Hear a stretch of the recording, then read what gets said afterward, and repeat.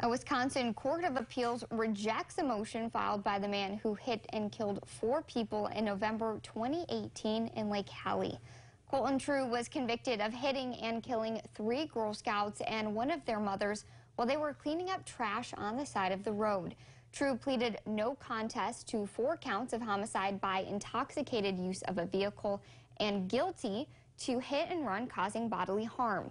In his appeal, Treu says when he made a plea in the case, he did not know it would waive his right to challenge venue on appeal. He also says his attorneys provided ineffective assistance by failing to explain the guilty plea waiver rule to him.